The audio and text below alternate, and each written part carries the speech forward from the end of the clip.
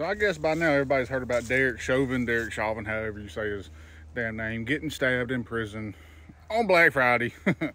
But I just don't know what to think about it or how to feel about it, because I mean, you mean to tell me that Derek Chauvin got convicted of killing George Floyd and sent to prison, and then while he's doing his long ass prison sentence, he just happens to get stabbed?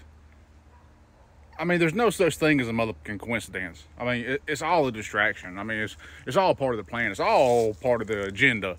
I mean, to keep it real, I heard that Derek Chauvin was finally fixing to tell the truth about what really happened, about why he didn't do what we all watched him do.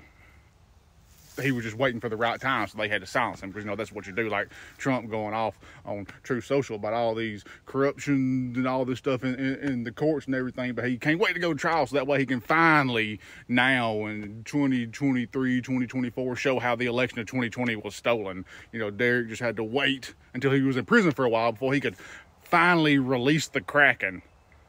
And to be honest with you, we shouldn't just automatically assume what they're telling us is the truth. We shouldn't just automatically just believe what they're telling us. We don't even really know if Derek really did get shanked. I mean, just all we can do is just offer thoughts and prayers, not rush to judgment, and not politicize it. I mean, to be honest, I'm still waiting on the toxicology report, because I have on good sources that Derek actually OD'd on fentanyl and he just fell on the shank.